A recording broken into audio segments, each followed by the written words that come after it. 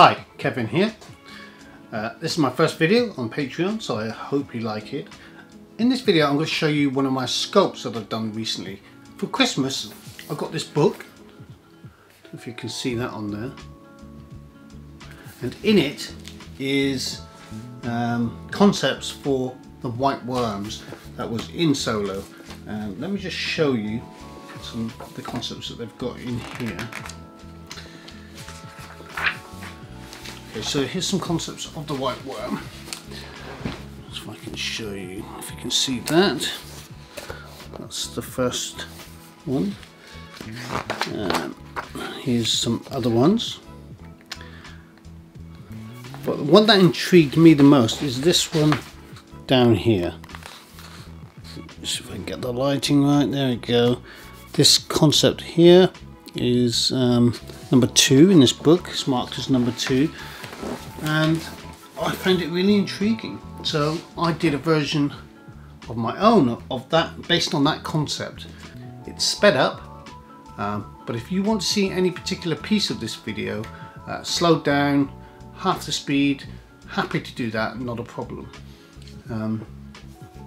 But I think what I've done is good, it's fine, and you can see what's going on, and I narrate over the top of it, so for the most part. But like I said, any questions, or you want to see more, you want to see it slowed down, whatever, just let me know. So here it is. Hope you enjoy it.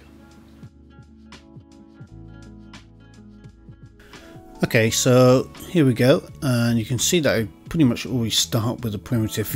If you're going to follow my course on here or on Udemy once it launches, then you'll see that most sculpts are started with a primitive, like a sphere, usually with a sphere. I rarely start it with, unless I'm doing some hard surface modeling in ZBrush, then I start with a sphere or a cube if it's hard surface, but rarely that.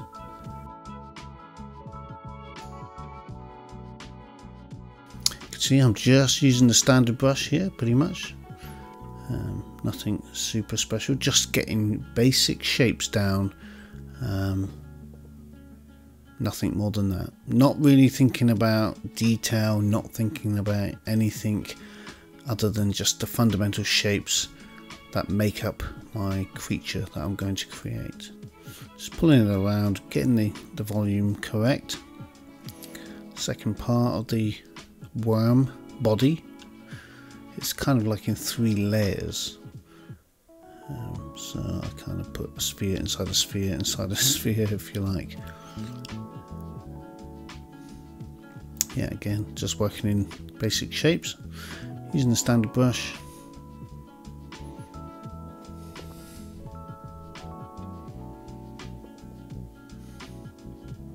It's always good to have a base. I always try and get a base down, that way you can you know, it feels like it's a bit more grounded, if you like. You don't have to do that, it's just something I do. I quite like doing. Another sphere. I mean, appended another sphere for its face and its head.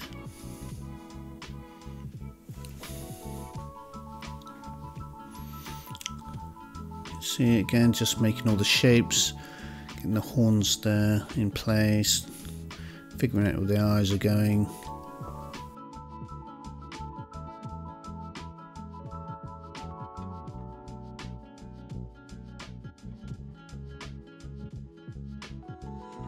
Just cleaning up the previous shapes as you go along, adding a little more detail, nothing too much at this stage.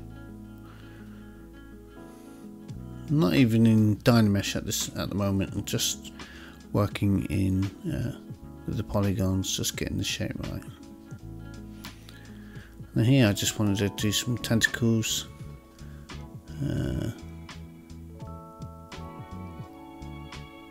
The 3 tentacles that come up. If you saw the original picture at the start, then you'll see it's got sort of 3 tentacles coming off it. And this was the first one of that. I just duplicated it and use the move brush to position it correctly to where I wanted it to be. And that changes a lot as you go through, as I go through the sculpt. It never sits in the same position. Now create those spheres to start with, just to launch the tentacle from, and then I get rid of the sphere and continue sculpting the tentacle. It's just a little thing I got in the habit of doing. It's just handy to have something there to launch it from, if you like.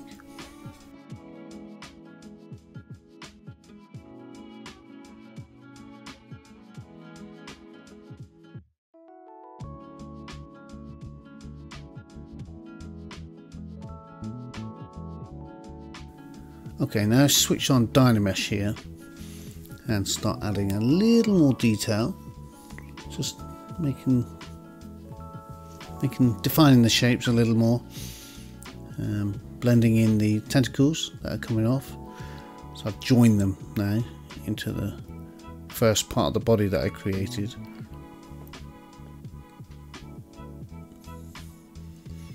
And then I start adding a little bit of detail, sort of the first layer of detail, if you like.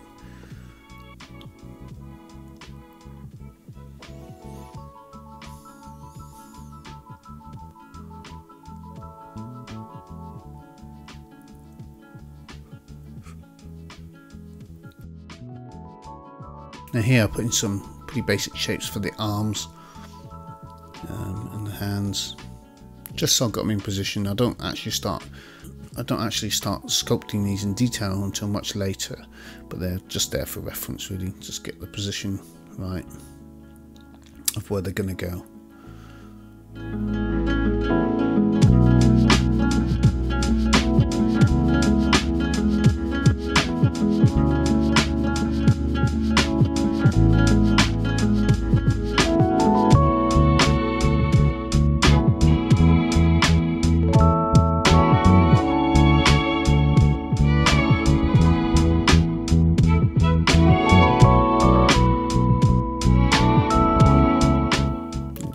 Duped it and flipped it so it sits on the other side.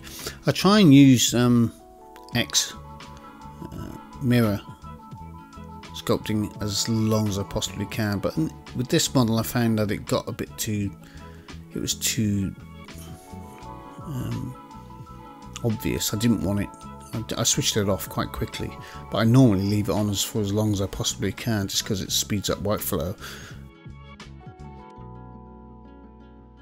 But in this case, because of the nature of the creature, because it's got lots of flabby bits and lots of bits hanging off it, I kind of switched it off on the outer shell.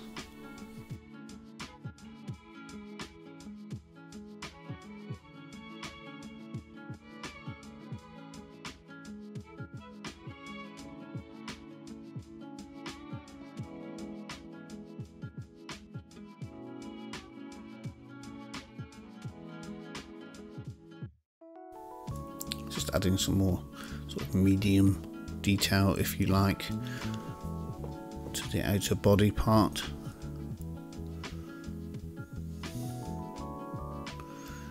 Trying to make it look like sort of gravity is pulling it down a little there.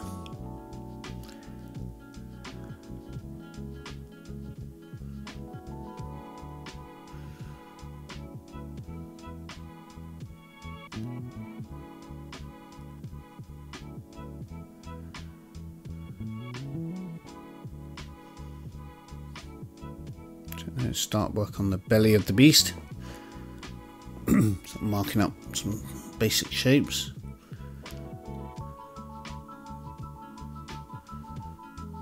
Using smooth, using the standard brush. You know, I use the clay brush and the standard brush mostly, I think, for building up the sculpt.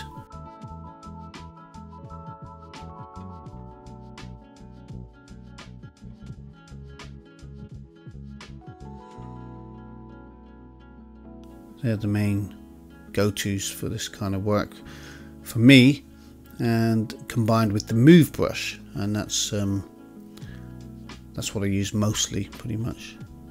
And then you can see I'm adding some more surface detail there just to get a feel for it.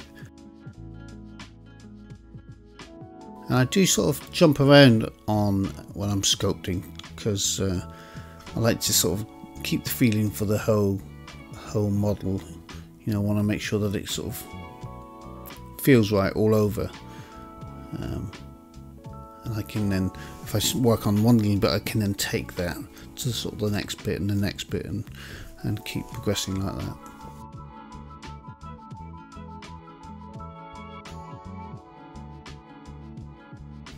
Okay, just adjusted the height of it because it felt a little bit stumpy, so I just made it a bit taller to stand up a little more.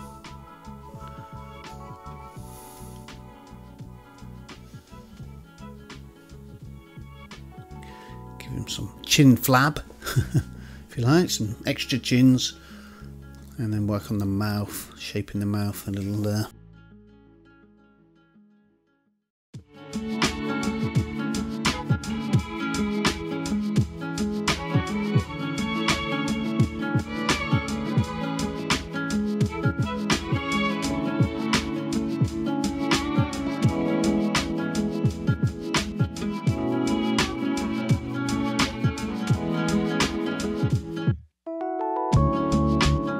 Again, just taking that surface texture through to the head a little bit there.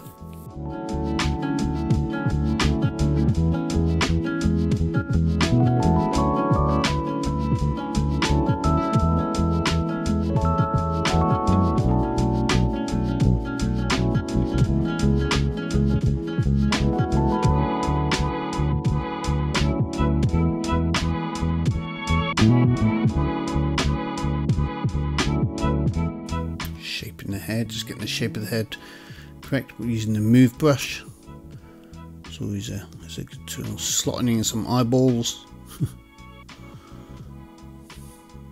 Always brings a character to life when you put in eyeballs, some eyelids. So you start shaping the eyes. That's when it sort of starts to come alive a little bit.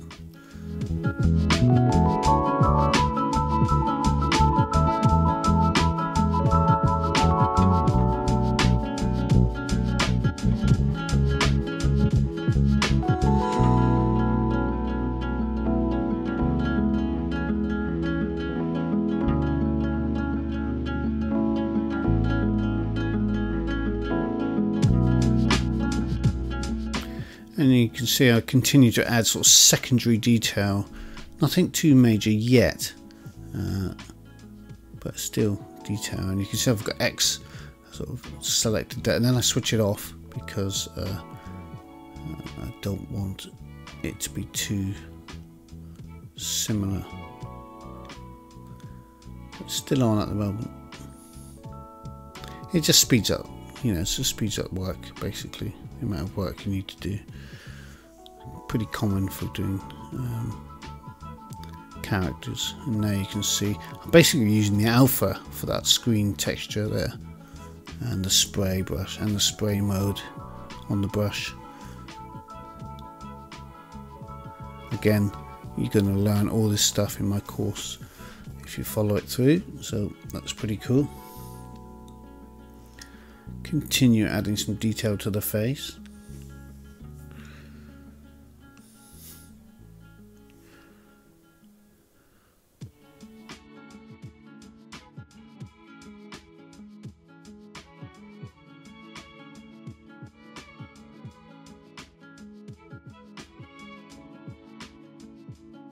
You see when the shadow pops there, because I do a little render every now and again using the PBR render top right button up there, just to see what it looks like every now and again.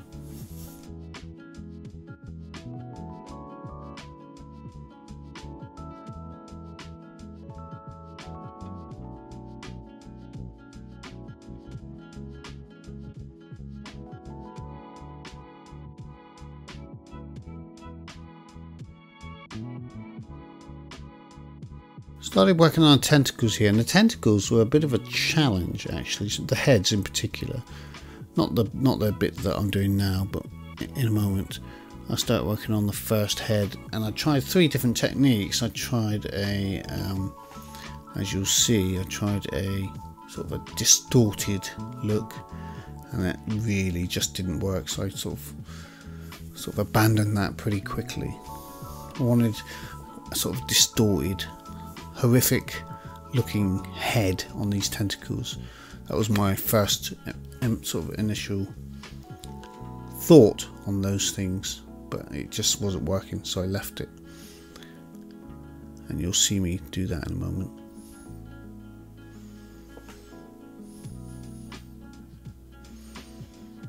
Okay, so working on some more of the surface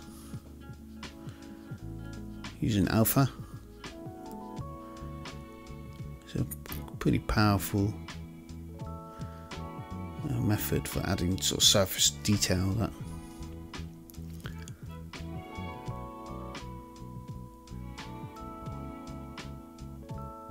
you can notice I still haven't done anything to the arms and hands. Just adding a spine to the tentacles just gives it a bit more character,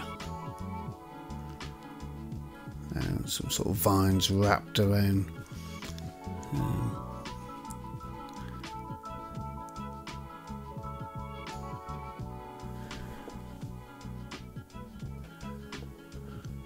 Wrapped around the tentacle.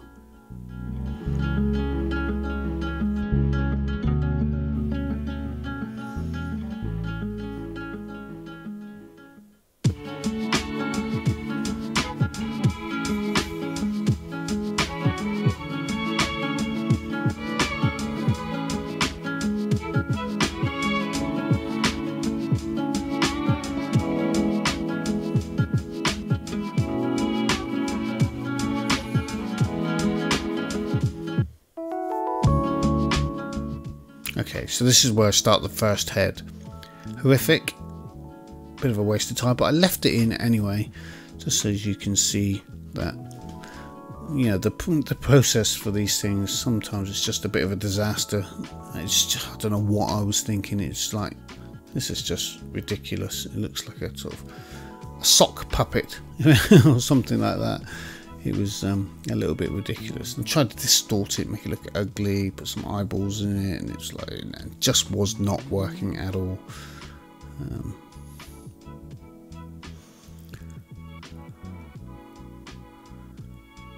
Yeah, it was bad, really bad. I just didn't like it.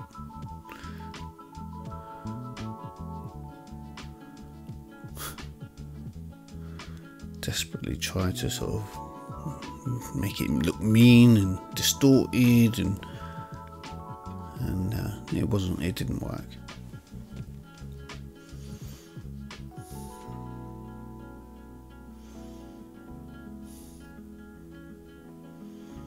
So this is a good example of, you know,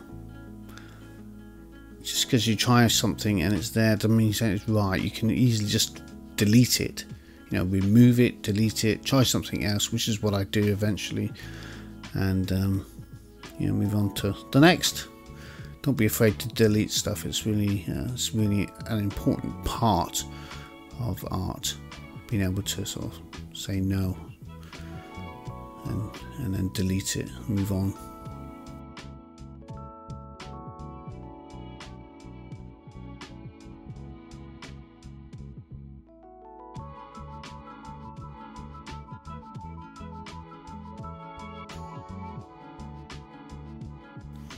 Even tried to add some teeth, and again that didn't work. It's just, it goes just from bad to worse. It just keeps getting worse. I don't know why I stood up, you know, I don't know why I did it for so long, to be perfectly honest. I think I was trying too hard, so I abandoned it, and I worked on some. He's got like these 2 necklaces that come off his neck and hang down his body, so I put them in.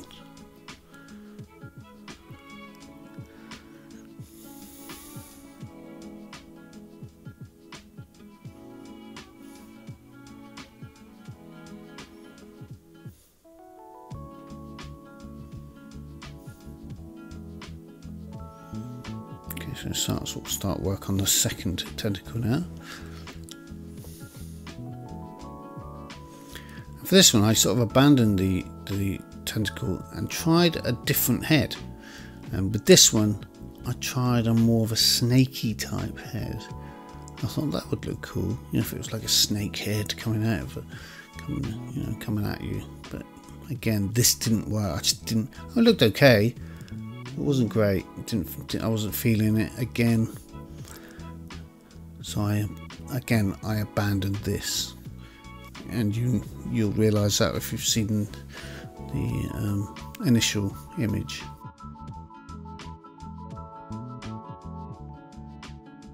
I mean, it's not that it was a bad snake head or anything, it just didn't work with the actual fantastical sort of feel of the character. I just wasn't feeling. Again, I wasn't feeling this. It wasn't going anywhere. Don't think I spent so much time on this as I did the first one.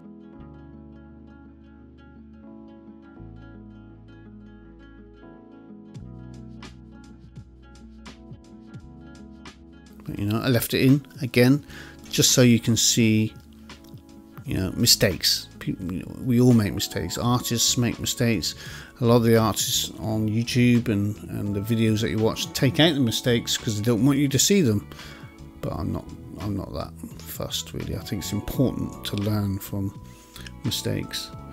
If you don't make mistakes, you don't learn. It's as simple as that. How are you supposed to know what's right and wrong if you don't make mistakes?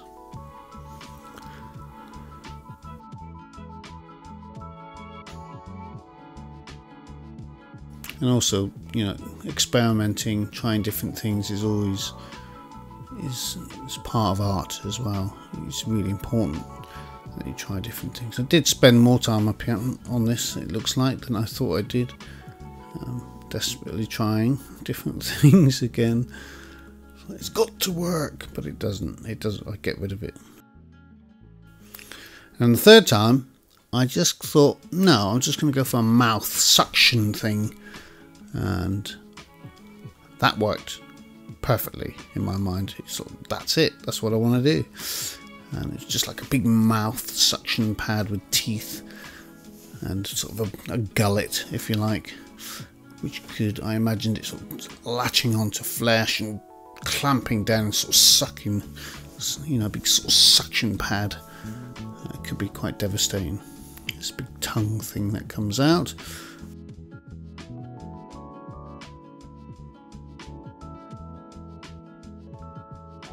And this is the one I went with. What I eventually do, as you'll see, is cut off the other two heads and then copy this one to each of the other tentacles. And that worked. That was perfect.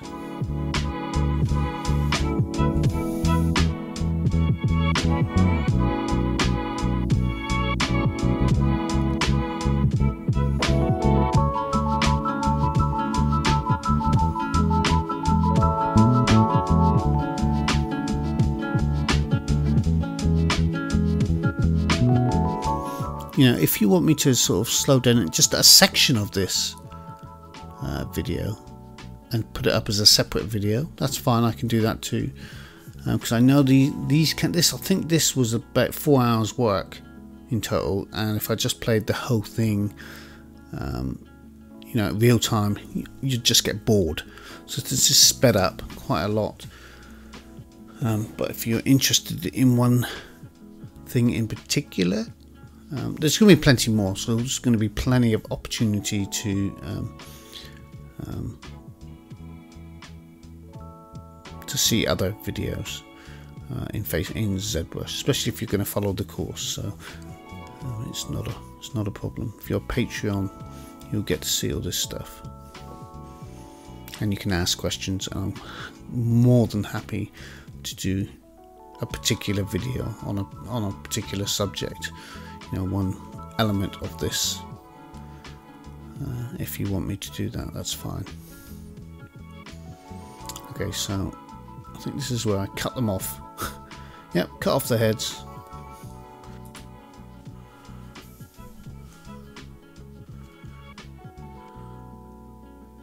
and then I copy the one that I like and stick it on the other tentacle, shrink it down a little, make it fit, make it work, and then attach it, copy another one, put it on the other side, and that worked perfectly.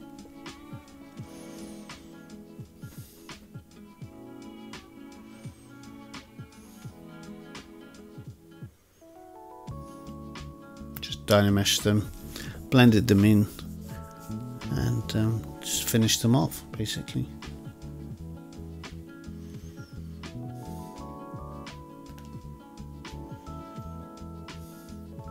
And here I'm just using the mask tool to to pose them, basically just doing a little bit of posing using the mask tool, which works pretty well. Get a twisted sort of look, which is nice. I like that.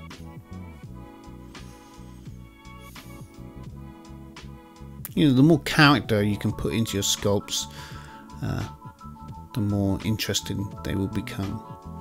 I mean, this one ended up being fairly static. I could have made him a lot more dynamic, but you know, much better position.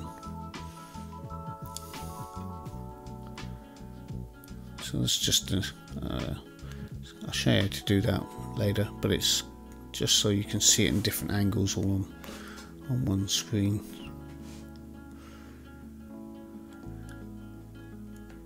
It's quite handy.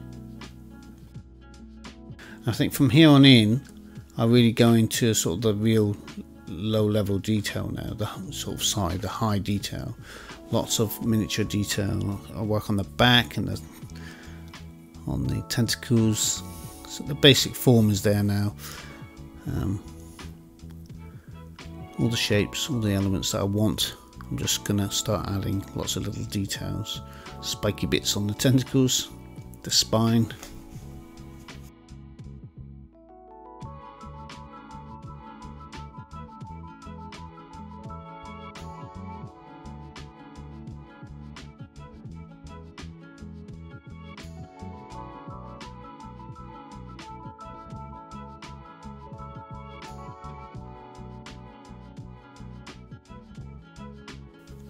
Again, using the alpha to add detail, surface detail to the skin, to the back.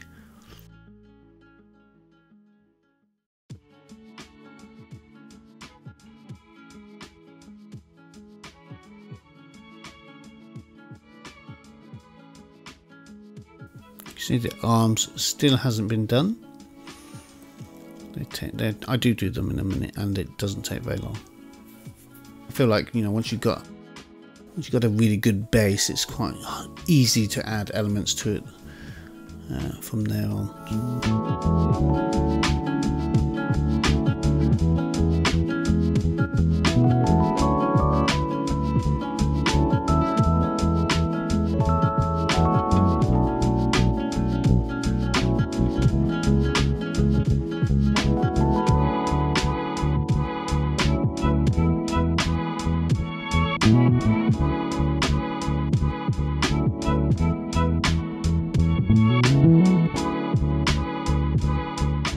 Just getting rid of a lot of the junk objects that I had in place and sorting out my stack there basically. Now I start adding some detail to the base, and this really sort of brings it alive, because what I want, I want the sort of like ground look like he's coming up. I want him to look like he's just come out of the ground, so I pull some of the ground up around the worm, if you like. Just adds to the effect. And some additional sort of tentacles coming off him, because in the description in the book it was like they wanted to give it a sort of a tree like feeling, so I was kind of thinking bark, and I was thinking sort of roots, you know, all that kind of thing, and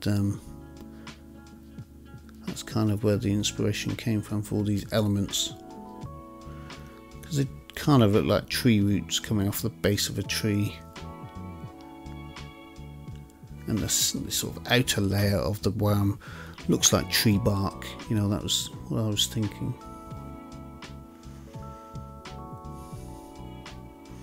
You can see here I pull up the bits of earth around the worm.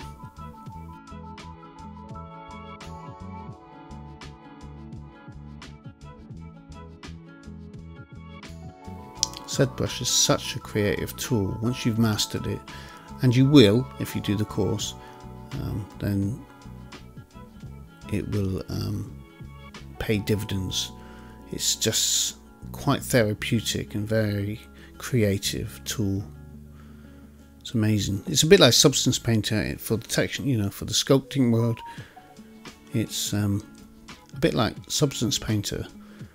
I had the same sort of, you know, after I learnt this, I learnt Substance away, you know, quite a while ago, and I had the same feeling from that. It's a very creative tool that lets you use. It's just an art tool, basically. There's no. I mean, a lot of people struggle to start with, but once you've got the hang of it, it's pretty immense. And here I go into the arms and start creating the arms. And I actually attach the arms once I've done it to the outer part of the body. And sort of dynamesh and blend them with that part of the body, which gave it a really good look.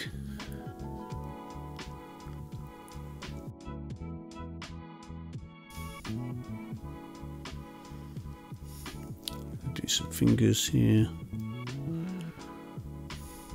I often quite use, you can see I'm using the inflate brush as well there. That's a really cool tool to use, especially for fingers and things like that.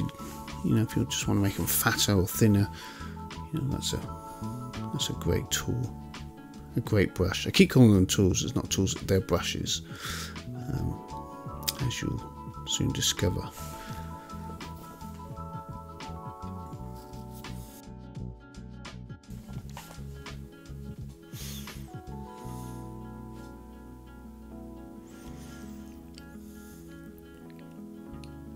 You know, when you're concepting, you know, you're not too fussed about the minute details. You know, like I can just do fingers there. I don't have to really go to town on the fingernails. I've got the shape. It reads well. The hand reads quite well. The knuckles are there. You know what it is just by looking at that. So, you know, that's all I needed to do. And this is where I attach the arm to the edge board and get it in the right position first, just making sure it sits quite nicely, then dynamesh it on. Well, first I copy it across, so I've got two, and then I dynamesh it and blend it with the outer skin.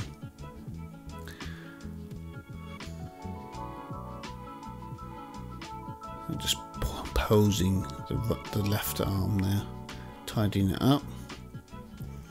Using the clay brush is pretty awesome. It's a really good filler brush, that, and if you want to bulk something out, you know, the clay brush is good for that. Again, just posing the hand, tidying up the wrist. I tend to do that a lot.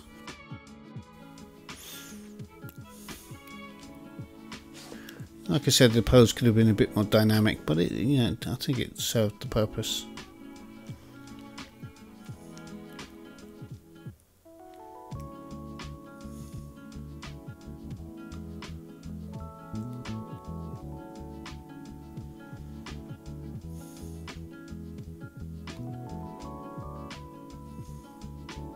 Just finalizing sort of details, twisting, posing, you know, all that kind of stuff, and then just tweaking the mesh.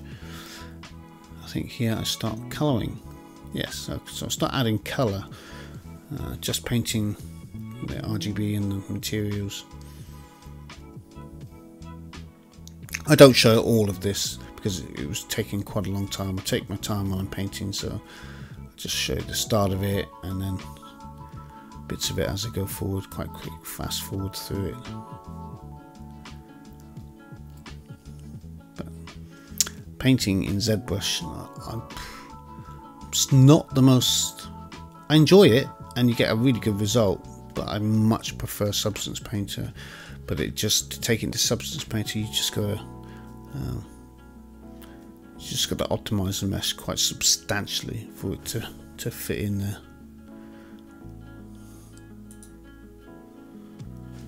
To fit into a substance side.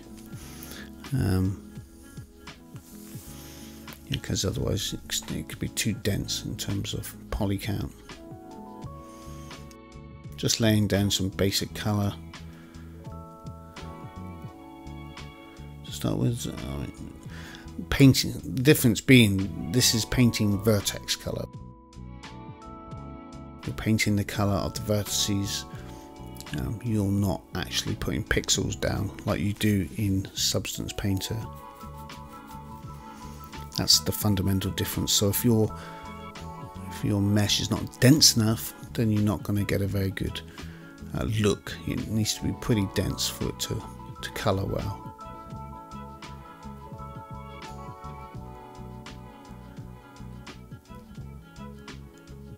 Just adding some sort of colours there for the skin, and that's why I jumped forward. Because I started painting a lot of it green, put in the mouth, did all that. Now I'm sort of selecting materials, just having a look what materials work best for each of the elements. And yeah, pretty much there now. I painted the horns, painted the inside of the mouths, got some pinky flesh colours there. And yeah, I was pretty happy once I got to the end.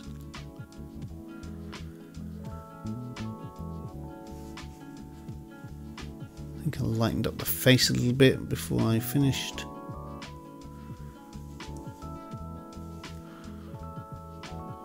Added some texture to the sort of necklace parts of the mesh.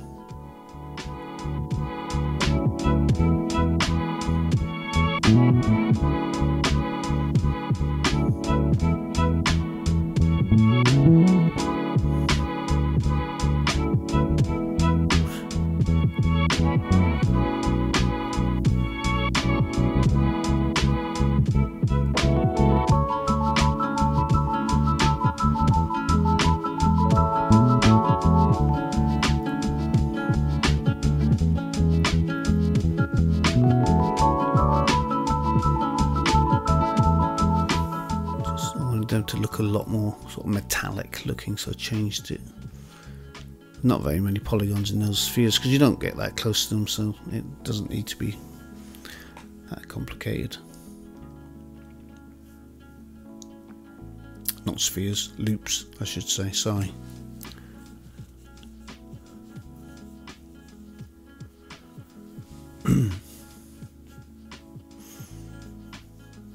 That was pretty much it. That's probably what I did.